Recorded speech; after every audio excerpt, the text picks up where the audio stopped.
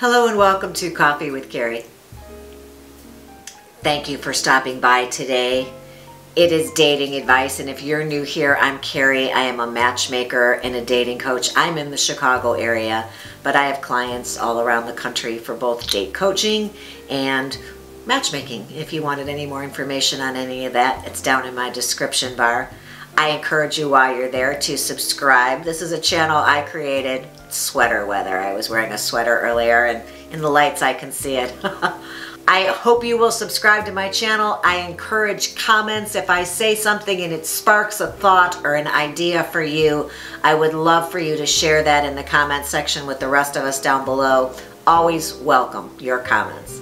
Today I wanted to talk a bit about, it's taken me a while to formulate the true telltale red flag signals that anybody who is trying to avoid a narcissist should be on the lookout for on a first date. So it's a lot to figure out mental state of someone after just one date, but there are some things that we can watch out for if we're trying to avoid that situation and getting into something with somebody who is not emotionally available to us. And if you think that is interesting, stick around because that is what we're up to and talking about today. Okay, so we're trying to avoid a narcissist, and this one is super quick, super easy, and it's one of the first things you will encounter, and that is where you choose to sit. Is this person, and because this is a channel I created for women over 50, despite the fact I know you guys are out there, and I appreciate you being there, I recognize there are female narcissists out there dating, so please just flip it. And these are as equally applicable to men as they are women. And because I'm a woman and a bigger proportion of my clients are women, at least 70% of my clients are probably women, I'm going to go with the woman trying to avoid a male narcissist. Totally understand. You're probably looking to avoid female narcissists as well.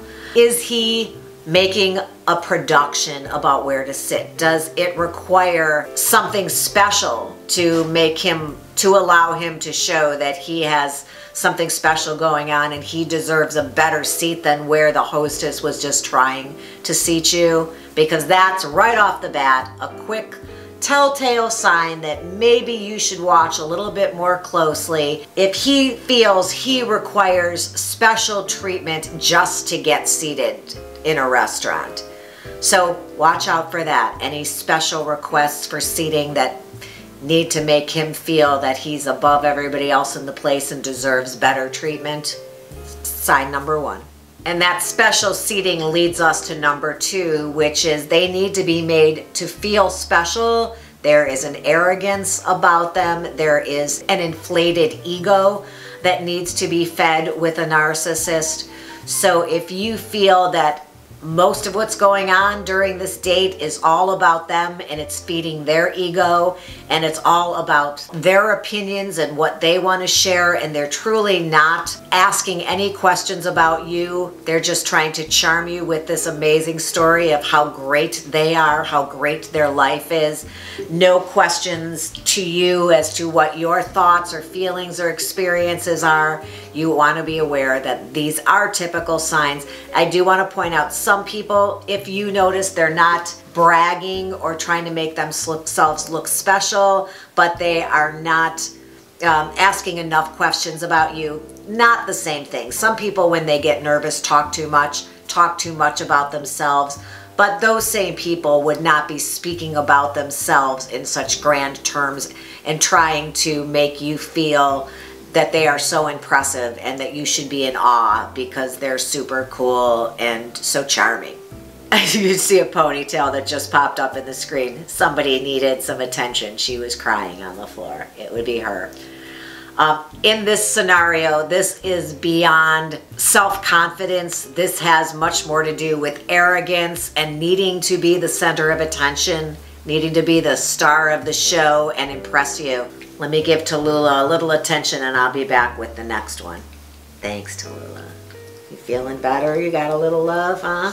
We know that narcissists have a lack of empathy, and you can sometimes see this on a first date by how they treat other people. How do they treat the waitstaff? Do they realize these are human beings who are working, trying to make a living, that they have challenges of their own in waiting on people who have different needs at different times? Or is he short and impatient with the waitstaff? That might be indicative of somebody who definitely has a narcissistic personality if he can't empathize with the people who are working at the restaurant. Beyond that, how does he talk about other people? Does he speak of them kindly, like a nice human being who has different feelings about different people would characterize the different relationships in his life? Or is he basically putting everybody else down, not giving compliments freely where they may be deserved? Is everybody not quite as good as him? Those are definitely things you should watch out for. Another characteristic of narcissists is that there are very high highs and very low lows. Their temperament is not even keel. There's going to be drama and big blow-ups, and there's going to be excitement. Some people are drawn to that excitement of highs and lows, and I'm trying to think of a way that you would be able to notice some type of example of this on a first date. I think the only thing I've ever seen is, I've never seen someone turn on someone in a first date, because in those early stages, they're trying to impress you and charm you. I would just say, do you feel like when they're talking to you, telling stories about things, are some things were just incredibly amazing and things were horrible, horrible? You know, were there extreme highs and lows in situations that they described to you about their life? Or is everything, we had some good times, we had some bad times when talking about a relationship? Or was she the most evil demon in the world? Or was she the most beautiful woman he'd ever seen? Because there are such extremes in highs and lows. So maybe that's something you could watch for. Number 4, I feel really confident that we can figure this out on a first date. And that is the fact that when you are on a date with a narcissist, there is, especially a first date, second date, those early stages, it is just too much too soon. They are trying to sweep you off your feet, charm the heck out of you, and make you think that they are God's gift to women and that you are so lucky that you met them. They're going to go out of their way in very extreme ways in order to woo you. If this person seems too good to be true, they are not too good to be true. They are bad news. The thing that narcissists do is they will do something called love bombing. And they will just shower you with compliments and just tell you you're the most beautiful woman in the world. And my God, you're the smartest one I've ever met. And wow, your job, you are just so amazing. And so besides building themselves up and trying to make you think that they are the bee's knees, they are also going to come on really, really strong in order to get you to fall for them. Narcissists have to manufacture romanticism and those emotions because they don't feel that.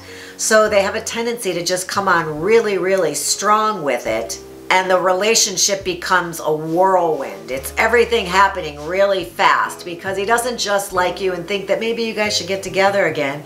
He has to see you, and he has to see you soon because this is the best date he's ever had. And you're just so amazing, he can't let you get away.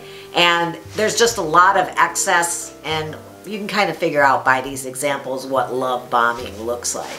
Because you see, if you're special, that means that he's special. So he's going to tell you everything you want to hear. If you've imagined a romantic date with somebody falling head over heels, that's what he's playing out for you in this date, because he's not feeling real emotions in this situation. No empathy, no true human emotions in these people. So watch out for those extremes and that love bombing. Number 5, you can watch out for somebody kind of crossing personal boundaries. Because if these questions become a little too personal, It's not that somebody's just truly interested in knowing your soul. Most likely with a narcissist, they're trying to learn about you quickly because they're learning what they can use against you to manipulate you later. This gathering information will come back to haunt you if you have things that you wouldn't share normally, but he's gotten you to express these. It's also so that you feel super close to him and you feel, oh my gosh, he's so understanding. I can speak to him so easily. But I can pretty much guarantee you that these things are going to come back and haunt you and be used against you to make you not feel great about yourself in the future. So if somebody's coming on too much, too soon, too strong, and too personal, red flags are waving. I want to move on to number 6, but I just looked at my notes and there was something I wanted to say. Oh yeah, they are trying to create, to manufacture intimacy with those personal questions too. So I just wanted to point that out. And this next one is, they're not saying nice things. We kind of touched upon it before, but they're trash talking other people. They don't have nice, kind things that most people would say about friends, family, people from their past, people they know, people around them.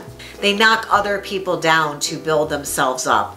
And nice people don't do that. Nice people build other people up to build themselves up. So be aware of trash talking others, their ex, their family, their friends, people around them. That's not normal. 2 little pieces I want to drop in here before I move on, and that would be that 1, not typically a good sense of humor in narcissists. They don't really get that humor. So if you are laughing and you're having a good time, you're probably safe. And if this person seems to have no sense of humor at all, it's not easy to laugh because everything's so serious, highs and lows, don't forget, that should be raising a red flag for you. Also, they're never wrong. So if there is a situation with the order and you heard them say they wanted medium rare and it comes medium rare and they say, I said medium, and they won't give in, and you know, situations like that, those are little things that could help you recognize somebody with this issue, this illness, I should say, and just be aware. Somebody who is never wrong is probably not superhuman. So you want somebody who's a well-rounded, healthy individual. Healthy people are wrong sometimes. I'm wrong lots of times. I'm wrong most of the time. Depending who you ask. And finally, we'll come to number 7, and I have a couple different examples. I may have to consult my notes. But they're very demanding of attention. They want all the attention. They want to soak up all the light in the room. So for instance, should you have your cell phone nearby and you're checking the phone and you go back to talking to them and you noticed that they are not hiding their annoyance with that fact that something else was more important than they were in this conversation. If the reaction is a little extreme for the fact that you just checked to make sure that you didn't receive a work call or a kid call or a family situation, and if they're real annoyed by that, that should raise a red flag for you because they feel they need to have all the attention and be the center of attention at all times. They want praise, they want your gratitude, they want you to be thankful if they bought you the meal. You can't just say, oh thanks, I'll get it next time. You've got to really lay it on for them to be happy. So if you feel they're pulling that from you and asking and expecting that gratitude, that should maybe give you pause for thought. It's almost like they want to be worshipped, and no normal, healthy, functioning human being wants to be worshipped or put on a pedestal. We want to be seen as humans who have our fine qualities and also have our flaws as humans do. So if somebody's hiding their flaws from you, that does not sound like, oh, I feel like I keep saying the same thing over. That's not healthy, somebody trying to hide their humanness. I guess that sort of gets us through the first date.